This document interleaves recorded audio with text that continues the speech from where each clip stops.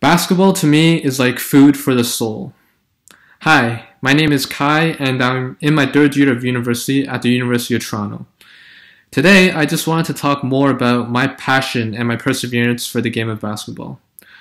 Growing up as a kid in Scarborough, boy did I need perseverance. I for one was never the most talented or athletic on the court.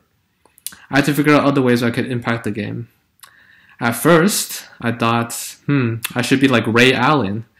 But jump shot after jump shot, it was clank after clank. That summer, I realized that this wasn't working. I'm going now to do something else. I practiced my layups so often that I broke the backboard of my basketball hoop.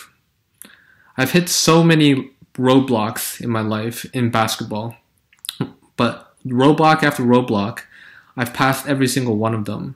Why? Because to me, basketball is my passion.